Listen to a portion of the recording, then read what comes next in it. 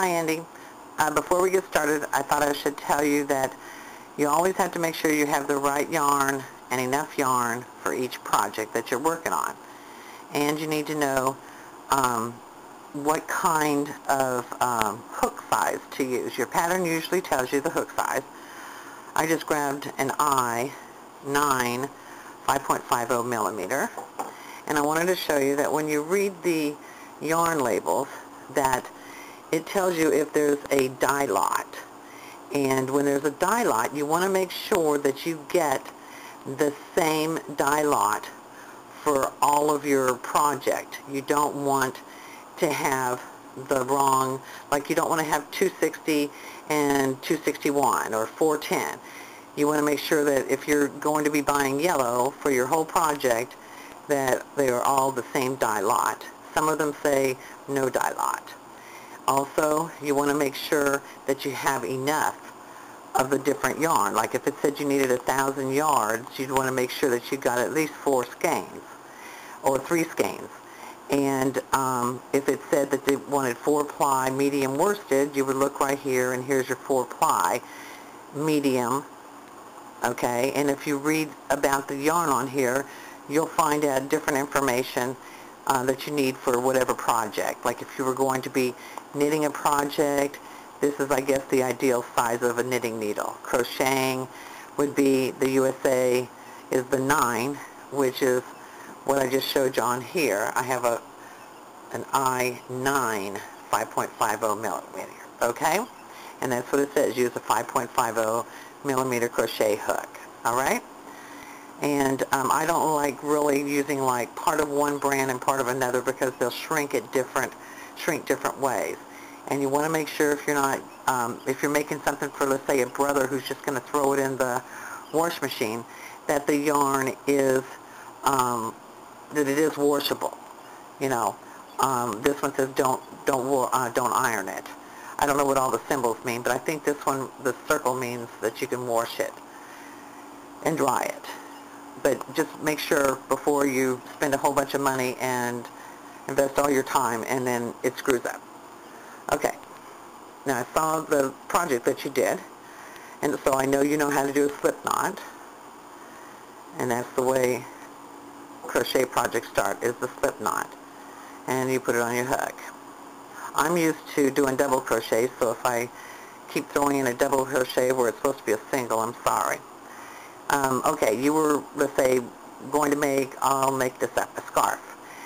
It might tell you to chain X number of stitches. So to do the chain, yarn over and pull it through, and that's 1 chain, 2 chains. So I like working patterns that tell me how many stitches are going to be in each row, so when you get to the end of each row, you can stop and count to make sure you have the right number of stitches. If it tells you you're supposed to have, you know, 4 singles, 2 doubles, and a chain 2 space, make sure that that's what you have at the end of that row. Okay? Let me look at this. So, I'm going to take the hook out a second. So we have 1 chain, 2, 3, 4, 5, 6, 7, 8, 9, 10, 11, 12. And the one that's on the hook, we don't count. If a project says, let's just say single crochet in the 2nd chain from the hook, you don't count this one. You wouldn't count this one. I mean, I'm sorry, you would count this one as 1 and this one as 2. Sorry, Andy.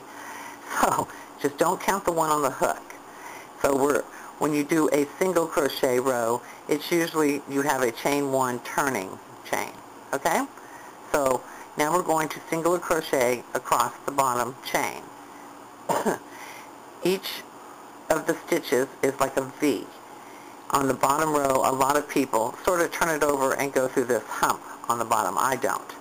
I just go through what I call the back ridge on the first row.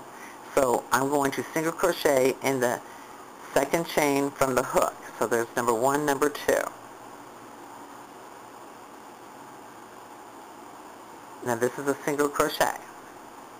So that's stitch number 1. You don't go into the one that's got your stitch in it, you go into the next one now. This one would be 2. And what we're doing right now is a single crochet. Insert it, yarn over, pull it through. This is 3. Insert it, yarn over, 4,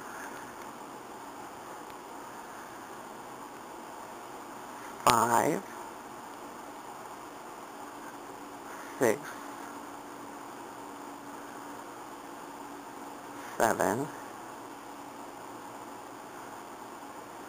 8,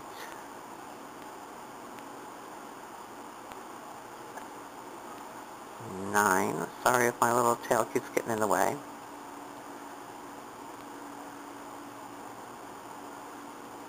10. This last one's 11. You don't go through that little knot. That's not even considered a stitch. 12. Okay, so if you were to count, you would count these V's up here on the top. So this would be 1, 2, 3, 4, 5, 6, 7, 8, 9, 10, 11. So we have 11 stitches. Okay. Now when we go to turn, you do a chain 1, and then you turn it. Excuse me. You would not crochet into the turning chain. You would crochet into the stitch right below. So the second chain from the hook. Now what you've been doing is going through the back stitch. This would be considered the front of the stitch. Normally you would go through both. If you wanted to do a rib, each time you turn it, you just continue to go through the back. So if a project does not tell you to go through the back, you need to go through both, okay? So here's your turning chain. Here's the first stitch that I'm going to go through. I'm going to insert my hook under both of those, under the V. Yarn over, pull it through, and that's number 1. Now we want a total of 11. So we'll do this across. This is 2, 3, 4. Make sure you don't go back through the same stitch. 5. I'm sorry, my hook got away from my hand. 6, 7, 8, 9, 10. And the last one, whoops, sorry, missed it. 11. So now you want to make sure and count. So we got 1, 2, 3, 4, 5, 6, 7, 8, 9, 10, 11. Okay? And we're going to do one more row of the singles. So you chain 1 and turn. And you go into the second chain from the hook, which would be the first single. What I'm going to do is I'm going to show you how to also change yarn color so that if you wanted to make a stripe or something. And I'm going to show you how to do like a half double and a double. My favorite stitch is the double. Okay. Now I'm going to stop and count. I'm going to pull up a loop. So we've got 1, 2, 3, 4, 5, 6, 7, 8, 9, 10, 11. So the only way that you get off is by not counting and not making sure that you did that chain 1. So what you've probably been doing incorrectly is not doing a chain 1 at the beginning. Okay? So I'm going to stop the video just so I have a stopping point, and we'll start a new video right after this. Okay, so now we're going to learn how to do a double crochet. And to do a double crochet, instead of doing the chain 1 for the single, we do 3 chains to make a double. So there's 1, 2, 3, and we turn. Now this chain 3 counts as the first stitch of the row. So you would not be going into this stitch at the bottom that contains the chain 3. You would go into the next one over. So in order to do a double, we yarn over, stick it through both of those loops, that V, yarn over, and pull it through. Now you have 3 loops on the hook. Yarn over, pull it through 2, yarn over, pull it through 2. Now this chain 3 is considered the first double, and this is the second double. To do the next double, you yarn over, insert it under both of the V's, grab the yarn and pull it through. You have 3 loops on the hook, yarn over, pull it through 2, yarn over, pull it through 2. Yarn over, we'll go into the next one.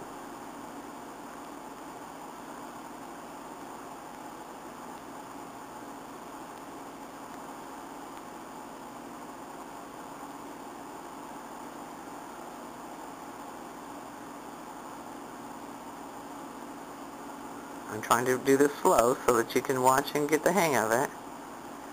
Almost all the projects I do are double crochets. I hate doing single crochets because they take forever to do a project with a single crochet. If you notice, we did 2 rows of singles. We've done 1 row of a double, and the double is twice as high as a single. So I would rather do the work faster by doing the double. So now, when you were going in at either the beginning or the end, when you think you're done, don't automatically go to the next row. While you're brand new, get in the habit of counting your stitches. Okay, so the chain 3 was 1, 2, 3, 4, 5, 6, 7, 8, 9, 10, 11. So we have our 11 stitches that were single below here and double now. So now let's go ahead and do our chain 3 and turn. Some patterns, when they write them, it will say chain 3 and turn, and then it'll go on to the next row. But you still would have to count this on the next row as a stitch. Okay, so yarn over. Remember, don't go into the one here at the bottom of this. You go into the one next to it.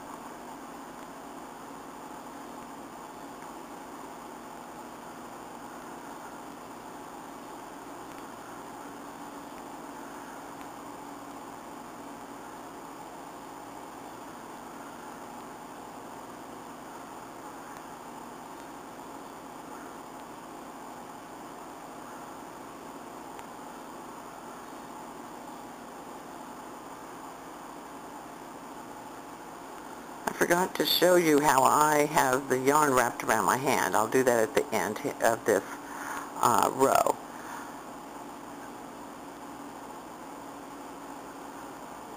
I also wanted to show you how this last one is slightly different. Because it was a turning chain, a chain 3, it doesn't look the same at the top. However, if you turn this around and you look at it closely, you'll see there's your little V that you want to go under. You don't want to go in the hole.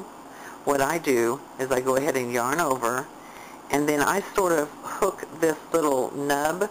I go under the top right here, hook that nub so that I'm under both of the stitches that form that V.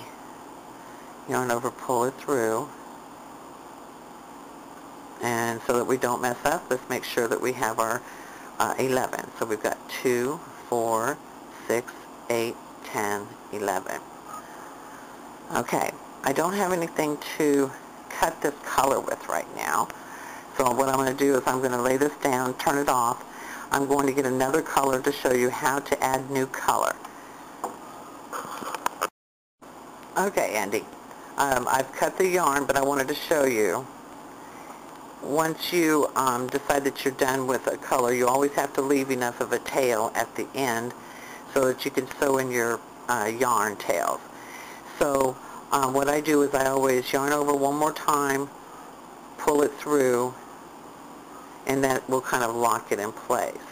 Okay, so now we're going to learn how to do another color, add another color at the beginning of a row. okay? So since I just ended on this end, I'm going to flip it over and I'm going to start on the opposite end now. So I'm going to do my slip stitch.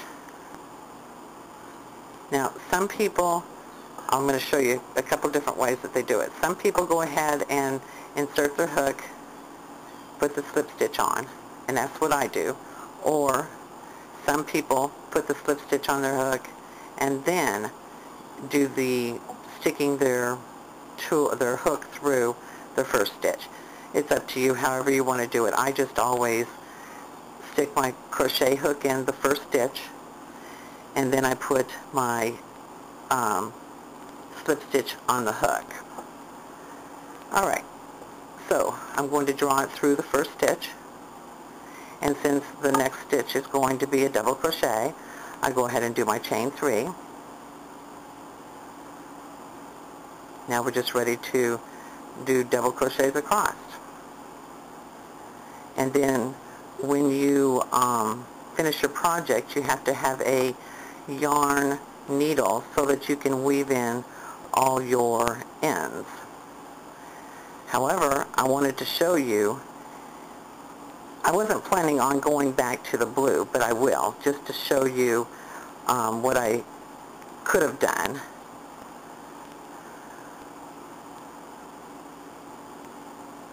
Now remember, this is that end one that has, since it was a chain 3, you don't, it doesn't look normal. So you have to make sure that you kind of go under that top loop, hook that bottom part, and then if you look, you've got 2 on the hook, if you've done it correctly. Yarn over and go through. Okay. I'm going to go ahead and go back to the other side, and I'm going to not go into the one at the base, because this chain 3 is considered the first double. I guess what I should have done is not cut the yarn. I wish I hadn't cut the yarn, because I want to show you how you can just keep going. In fact, you can have skinnier stripes of the color by starting one color at one end and the other color at the other end, and just dropping them off at the end of each row.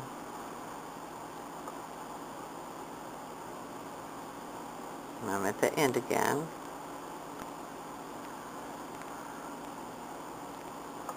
Okay.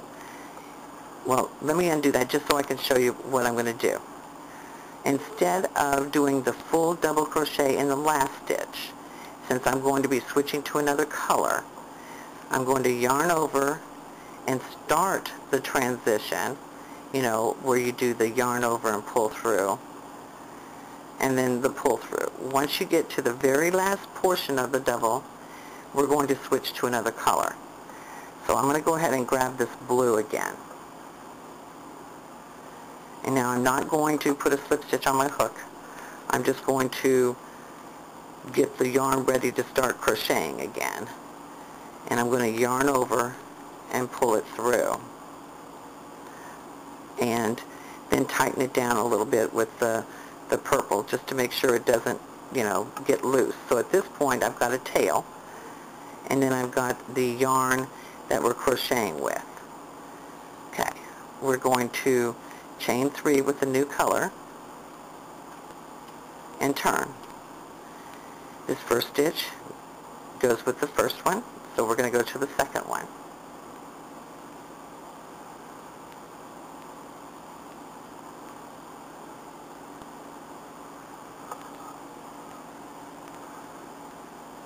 Still doing our double.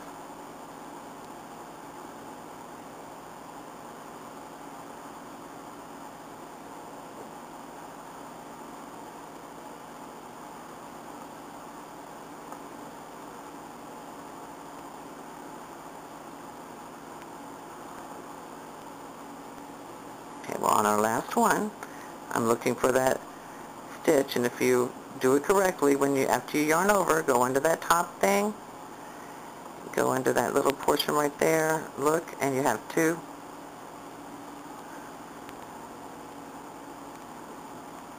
Okay. Now, we still have the purple yarn over here. So I'm going to work across the blue until I get over to where the purple yarn is at. Let's do a chain 3 and turn. Your yarn can get tangled, so you might have to do some untangling. So this first chain 3 goes with this first stitch, so we go into this stitch right here.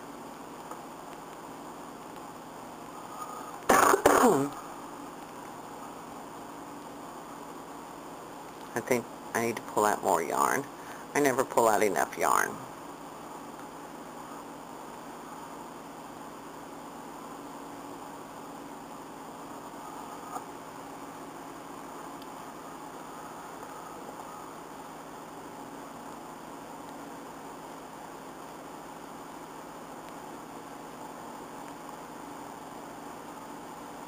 Okay, we're at that last weird stitch because it's a chain 3.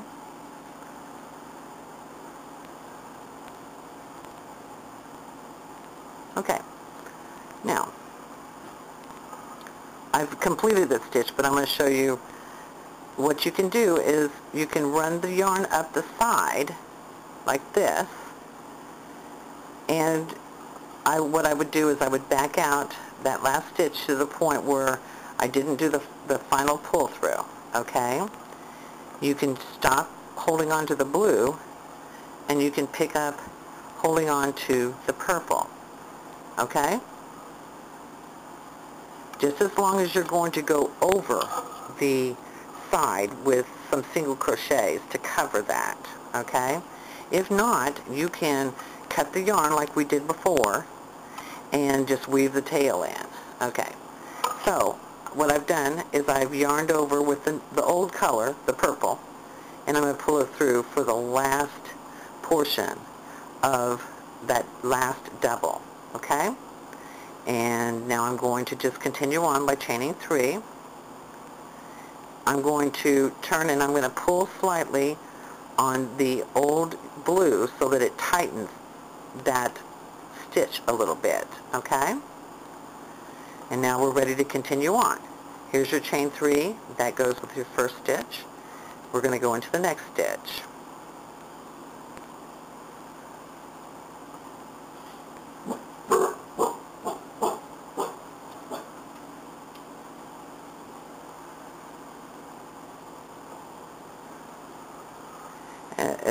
I know that I have my 11 stitches across, but make sure you, at the end of each row, do what I told you, count your stitches.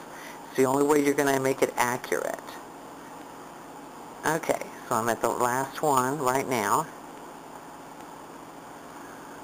Okay, so basically that's all you're learning how to do right now is your double crochets up here and your single crochets that were down here. And you can make yourself a stripe project. You can make, you know, a scarf if you like. So I'll continue by showing you more videos when you're interested and more fancier stitches. Okay? Hope you're enjoying it, Andee.